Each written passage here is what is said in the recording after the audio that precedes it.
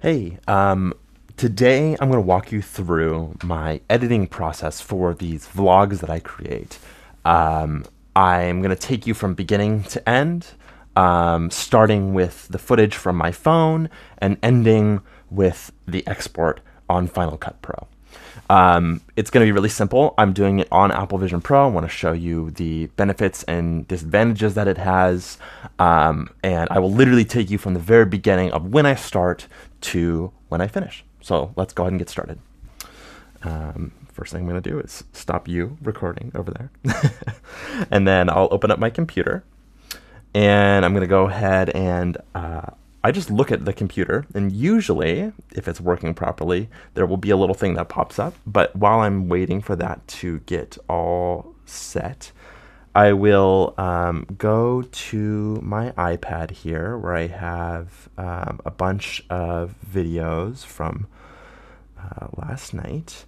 And I'm going to go ahead and AirDrop it to my computer. So while that's downloading, looks like this isn't popping up actually. So I'll go ahead and I'm going to see if it does it. I would say that this is one of the buggier features of Apple Vision Pro.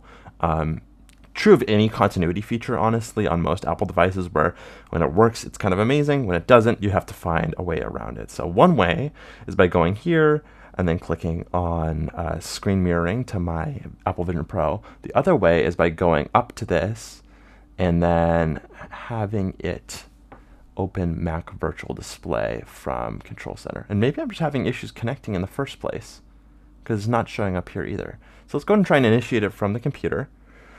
I'm going to go ahead and open it here, click on Apple Vision Pro, and look at that, voila, shows up. So maybe I should do that again, actually. So first of all, you can see that it shows up here. I have it opened up to Finder. I'm going to turn it off again just for a second. And the reason I'm going to do that is because I want to show you just what it looks like when it opens up, because I think it's a kind of an interesting little tidbit. So notice when it comes up, it's nice and big. This is like the size. This is bigger than my 4K TV. It's about, well, as far as I know, Apple has said that this is essentially a 4K equivalent of a 4K display. I will say that the text is not perfectly sharp when I'm looking at it. I'm spoiled in the sense that I'm used to looking at Apple Retina displays, which scale proportionally to the way that they represent it logically on the computer. So a big thing for editing is that it's not gonna, in my opinion, it is not the best display to edit on quite yet. I hope that in the future that they'll be able to figure out a low latency way to transfer a 5K display to these screens, because I think that when I've watched like really high quality movies and things like that, and we'll get to that later, it has been great. But this is too big for me. It's essentially like having a TV at my desk, which is great in some respects. Like I can open things up here, right? And it's reasonable. And I can make things smaller and kind of utilize the space. But to me, it feels a little overwhelming to try and get things in the right locations. Miso loves it when I start talking. That's when she always comes up and says, hello. Come on, come here. It looks like this is transferring right now. Come on, come here. Come on. This is a really important part of the editing process, is getting your lapdog. Okay, so I position it in front of me like this. And I usually make it a little smaller, so that way it feels a little bit closer to like a 24 or 27 inch display. I don't know exactly how big it is. In fact, this is a little small. I'll make it a little bit bigger.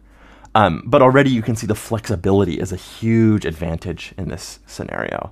So I'll go and open up back to my Finder window, and you can see that the AirDrop is almost complete. So one thing to know about my vlog process is that it's basically entirely done on Apple products. I record on my phone in 4K. It's an iPhone 14 Pro. Yes. Yes. And then the reason I do the airdrops and kind of like the media management from my iPad is because number one, I like having the bigger screen to kind of work from. And number two, my iPad simply has, I got the cheapest iPhone 14 Pro that I could. And so I am, I got the cheapest iPhone 14 Pro that I could. And so I don't have a lot of space on there. And so my iPad has just a lot more space. And so I like to do a lot of the previewing here, and when it's done, that's basically the end of its role in the process. Just another tidbit, I actually also record my audio on here, oftentimes. So I'm going to go ahead and take these and drag them. Well, actually, I'm going to go and create a new folder here. And you can see that this is just like using my Mac otherwise. I am going to go ahead and drop them over to this folder. And then I will go over to Final Cut Pro and make it a little bit bigger. And I'm going to make a new event, title it according to my system. And then I just take these over and really simply drop them in to my event here. For each event in my process here represents a vlog. So I'm going to go ahead and go up and create a new project within that event. And again, if you have used Final Cut Pro, at this point, there's not a lot to learn. It's all the same idea. I'm going to call this one, well, it's a study with me video.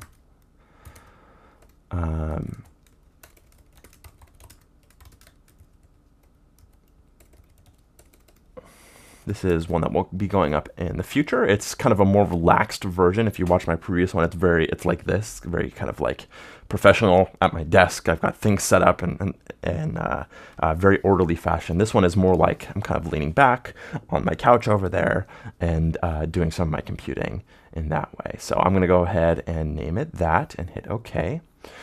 And then my process is I did 2 intro takes here. I liked the second one better, I remember. And I tried to do some FaceTime recordings, but didn't work, unfortunately.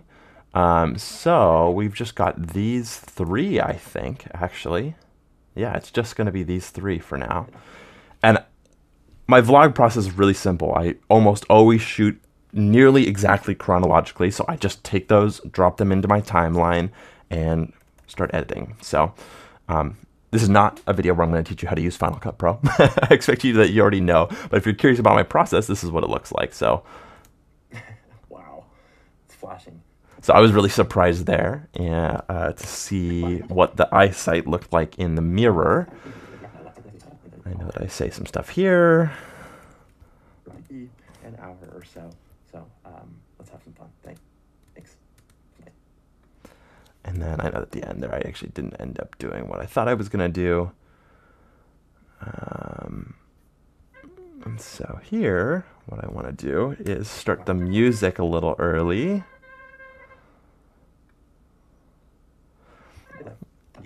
Let's go and preview. People like listening to music with me and studying with me and kind of seeing how I work in the headset. So with that said, let's go ahead and get started. And it'll probably be an hour or so.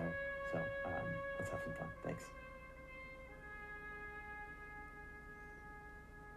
So you can see that my editing process is very simple. Here are some things that I'm just now realizing that I'm kind of vocalizing this to you. Great thing about this is the nice, the fact that I can make this pretty relatively big, and that the actual preview screen is nice, centered, and large for me, and that I have the space for my media, for my inspector, and for my timeline, all without feeling cramped. It's better than editing on the Mac as far as space goes. Here is the other thing. It is not crisp. It's just simply not crisp. And that might be surprising to some people, right? That you might think that, oh, well, you know, you'd expect it to be a 4K display, and that the text would be perfectly crisp, and that the corners would look great on these rounded rectangles that are the windows. But the reality is that it's actually not fantastic. So for the sake of this video, that's all the editing I'm going to do. I'm going to go ahead and go up to export. I'm going to go ahead, and it's been a very long time since I have learned the proper export settings for YouTube. So if I'm totally wrong here, call me out in the comments. But more importantly, this is all I'm going to have for this video. And I'm going to go ahead and export this. And while we wait, I will go ahead and kind of continue talking to you. So yeah, it's not perfectly crisp. And that might be surprising to some people. And it is a little disappointing. But I will say for rough cuts, it's a fantastic thing to use, in my opinion. So one other thing to know is that while I export, Final Cut Pro has this sharing little bar. And if I want to, a lot of times I will continue working on my Mac, and I'll go over here to my Zettelkasten in Obsidian and, maybe poke around and continue working on something while this exports. But more often than not, actually, I minimize the window to an extremely small size, especially for a 4K display. And I kind of put it over to the side, and I can just barely see it here. And in the meantime, I can go through and open up other apps, right? I can do some of my brainstorming on here. I can watch YouTube videos on here. I can open up the App Store and browse, right? And it's just nice to be able to kind of know that my computer's chugging away using its full power to export that. Oh, hi. Or I can play with my doggy. You want to go? Okay, go. That I can use this to just, kind of screw around or keep myself idle while I do things. Oh, she really wants something. While this exports, which is really the point. So I'm going to go ahead and let this export and show you the last part of my editing process after it's done, because there's one other thing that the Vision Pro has totally changed for me that does affect my editing process much more than this virtual display does. I'll say for a fact that this virtual display honestly does not affect my editing process a ton. And a lot of that is because of the resolution of the screen, the virtual Mac screen in front of me. But there's one part after, and it's right after this export. So I'll see you in a second. Okay, so my video has exported now. It is 1080p. This one is 34 minutes long.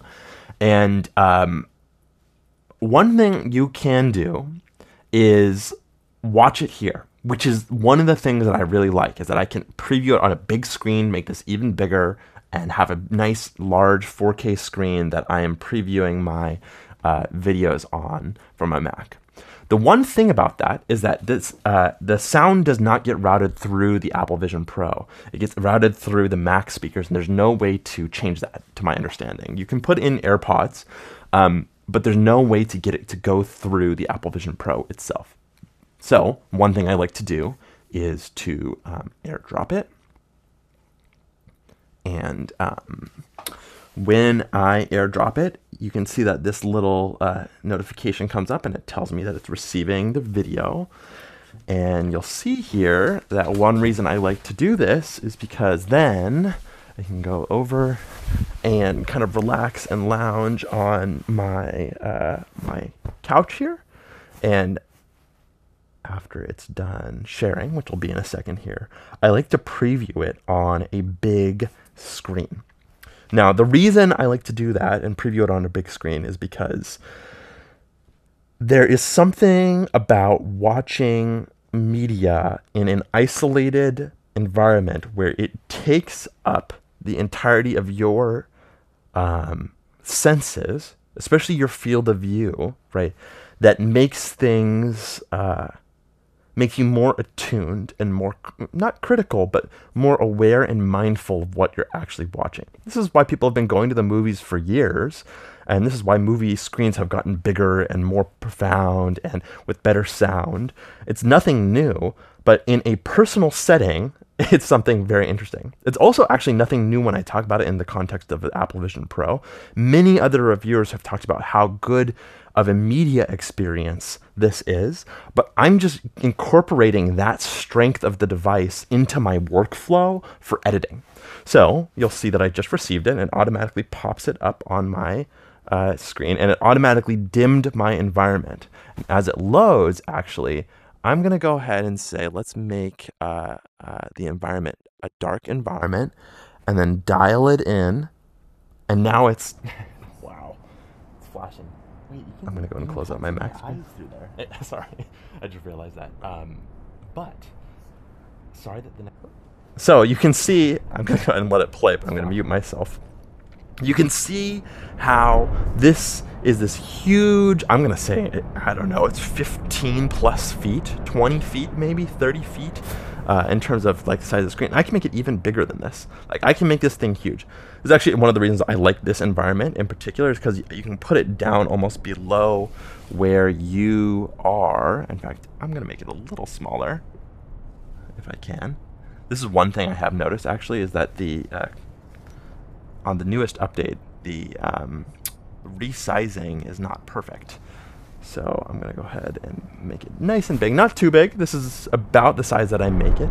And then I will hit play. And I will just sit here and observe. And sometimes what I like to do is open up a note and start taking notes with a keyboard and say, this is an edit at this minute and this second that I need, or up the music at this time, or something like that. So one thing to know about my videos is that they end up being kind of made for Apple Vision Pro viewing, which is inherently different than viewing it on your phone, right? Many directors talk about how they don't want you to watch your movies on your phone because, again, the experience and actually some of the framing is different than you would, is different in the context of a large screen than you would inherently choose on a small screen, if that makes any sense. So I'll go ahead and dial it out, and after I'm done with this, I would go ahead and delete the video. I just go up here and hit delete, and then I would go back to my computer and I would upload it. But since I said that today we're just going to be about those things, I just want to thank you for watching, and I hope that this was helpful. I know people have been asking me for a video where I talk about my editing process in Apple Vision Pro and whether it was worth it. And to me, I think it's a very interesting set of trade-offs for some real great benefits like this previewing at the end, and some more muddled benefits, kind of like I talked about in the middle, with the size of the screen and the screen real estate as opposed to the screen fidelity. I almost always go back and take the Vision Pro off and preview it on Final Cut Pro on my Retina MacBook display, much smaller, but with much higher fidelity, before I hit export and before I do this previewing over here. So anyway, thanks for watching, and I will have one more of these kind of in the Vision Pro headset videos this week before we go back to a more kind of narrative and historical view next week. Thanks for watching.